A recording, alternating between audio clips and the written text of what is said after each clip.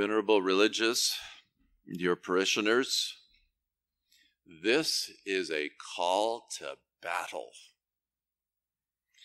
As I was rereading this extract from the Ephesians, it seems to me that there is no passage in Scripture that is more warfare-oriented than today's epistle. We are in a spiritual battle. This is not a battle to stock up on guns and ammunition, swords, switchblades, although people certainly have the right to defend themselves physically. But St. Paul is calling us to spiritual warfare. He describes the spiritual offensive weapons. He describes the spiritual defensive weapons. This is why we're called the church militant.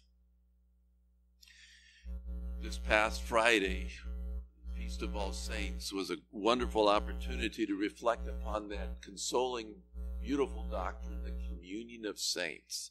There's three parts to the church. There's the church triumphant in heaven.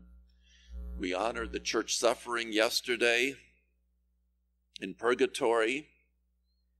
And today we are thinking about the church militant. So, beautiful way to illustrate those three parts of the church. We are the militant church because we are in the battle. The souls in purgatory, even they are suffering more than we can imagine. They're not in a battle. They're just going through that purifying fire. And our prayers and suffrages definitely lessen the time. Release them early from their most serious pains that they're going through. But we are the church militant. We have to battle. We may not want to be soldiers. We may not want to go out in the battlefield, but we have no choice because our enemies are not going to go away. Who are our enemies?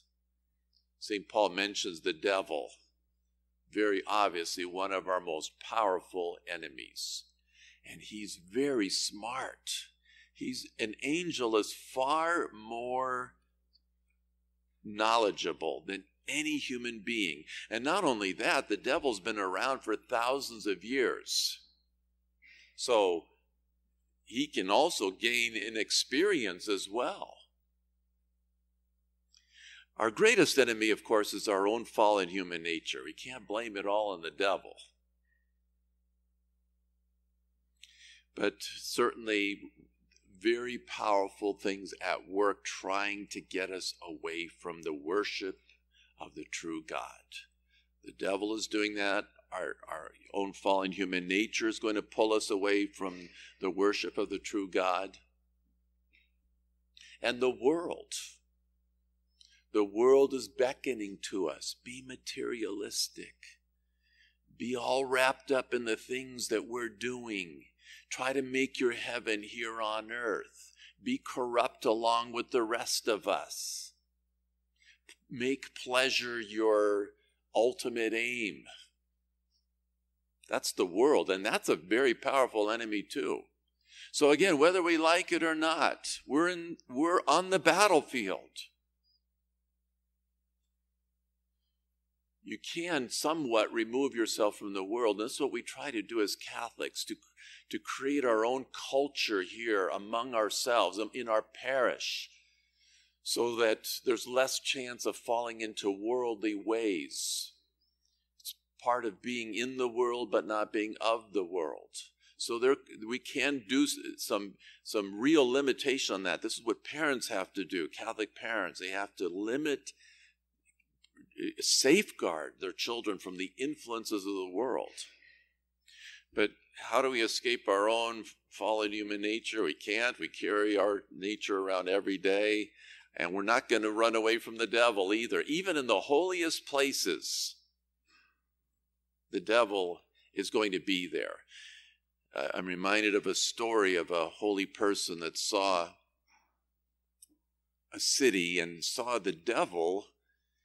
And when I say devil, I really mean them in plural. It's not just, one devil. There's countless devils. But in this holy person saw the devil sleeping at the gates of the city, and he apparently was able to wake him up and say, "Why aren't you in there tempting everybody?" And the devil just yawned and said, "They're already doing what I want them to do." And later on, this holy person saw a monastery of fervent monks, and he said there were so many devils there, the walls were covered with devils. See, you can't keep the devil away. He's a spirit. He can go wherever he wants, wherever God allows him to go. And so even in holy places. The one sin that I wanted to focus on today, on how to combat it, is something we see a lot at this time of the year, something the devil is trying to, inspire people to commit. People's fallen nature tends towards it as well. But I want to talk about the sin of superstition. And at this time of the year, around All Hallows Eve, or more commonly known as Halloween, there's a lot of superstition. Things like, don't let a black cat cross your path. Don't go underneath a ladder. Or people will use outright superstitious practices like following the horoscope. So let's just review the catechism on this. And and I see that there's a close relationship between superstition and idolatry. And unfortunately, as we saw, and I talked about this last Sunday, in the Vatican, the Pachamama, Amazon goddess, a carved wooden idol, was brought there. And in the presence of the false pope and other members of his hierarchy, they bowed down in adoration to this. So right there in the Vatican gardens, the first commandment was most obviously broken. There's no other way to interpret, bowing your forehead down to the ground. That's adoration. And it was given to a false goddess. Now, the excuses were made, this is just a symbol. But they're lying to us. The Amazon says that is a goddess. But nevertheless, this goddess, copies of it, multiple copies of it, were featured throughout this Amazon synod. So again, the descent into apostasy is most obvious. But let's say, for the sake of argument, maybe it was only a superstition, but even that's a sin. The sin is giving to a creature an honor that should be given to God alone. If people believe in a lucky charm of some kind, lucky rabbit's foot, they carry around with them, rub it, before difficult things, so, get help. That's superstition. Maybe they're not outright bowing in adoration, but it's still offensive to God, because we should get our help from God, not from creatures that have no inherent power at all. Our human nature, either consciously or subconsciously, recognizes that we have to worship God. And the human race started off with worshiping the true God, and the true God is invisible. Of course, he became man. The second person became man about 4,000 years after Adam and Eve were created. But we know that by his essence, God is a spirit. We worship that Almighty Spirit, Father, Son, and Holy Ghost in the Holy Trinity. So the human race started off knowing that and worshiping God as such. But again, the devil being involved, people's own fallen human nature, they put in substitutes for God. They go for something tangible. And whether it be the worst form of breaking the first commandment, idolatry, or the lesser sin of superstition, they're diverting from the worship of the true God. Even with Eve, how did the devil tempt Eve? It says, God doesn't want you to eat from that tree because you will know as God knows. So what he was doing, he was appealing to Eve, make yourself your God. If you know what God knows, you'll be God. And that's how Eve fell from the worship and love of the true God and got her husband, the head of the human race, Adam, to do as well. So as I said, idolatry is a terrible sin against the first command. We see even the chosen people falling into this.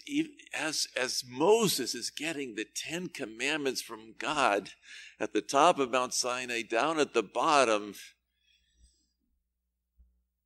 the golden calf is being worshipped.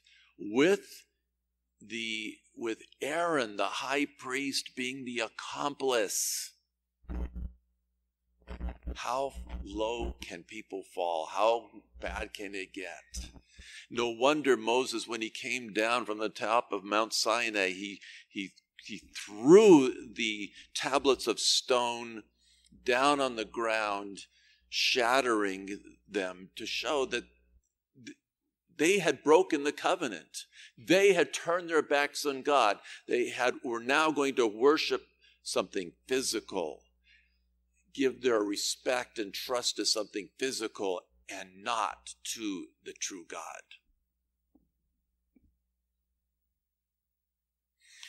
So we must never make the mistake of putting the creature in the place of God. Unfortunately, it's a weakness of human nature to do that. The devil is always going to encourage that. As I said, he did it with our first mother, Eve.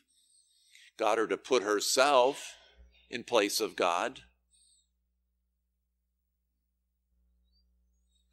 We must worship with deep faith and attention and effort the one true God, the Father, Son, and Holy Ghost, the three persons in one God.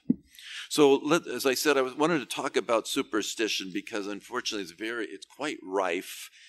Again, people putting their trust in something physical. So what does the Catechism say? Besides the sins against faith, hope, and charity, what other sins does the first commandment forbid? It forbids superstition and sacrilege. When does a person sin by superstition?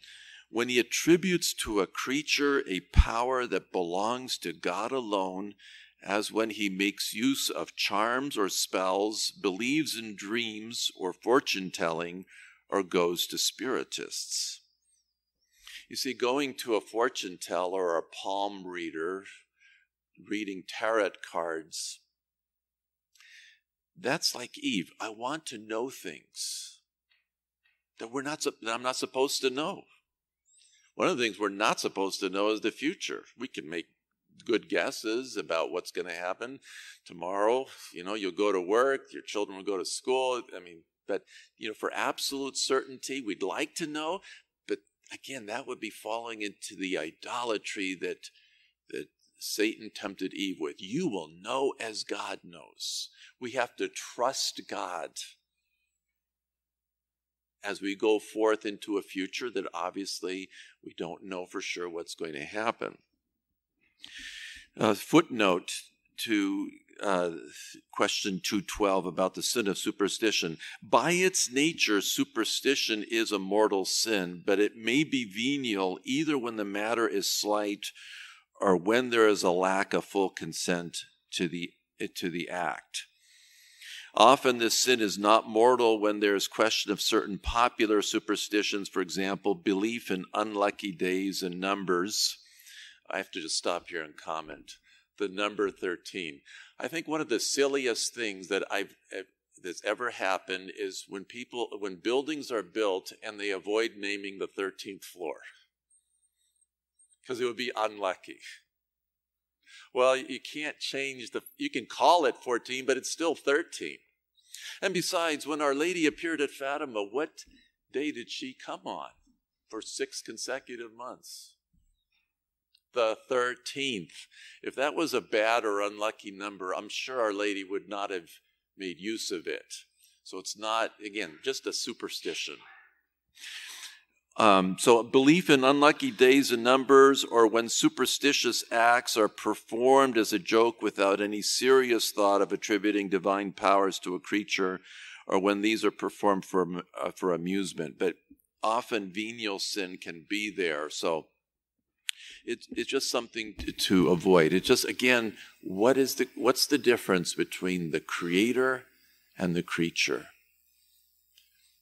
Anything a creature has, anything it can do, it's from God, and it must be acknowledged as such. So let us again worship the true God. Yes, we're allowed to make use of statues because we are not using them in a superstitious way. We're using them because they remind us of the holy person we are venerating. So there's never a superstition there, or should not be. And I really doubt that any Catholic would ever fall into that trap. So we honor the statues, but we worship. We want to know, love, and serve the true God and be happy with him forever in heaven. In the name of the Father, and of the Son, and of the Holy Ghost. Amen.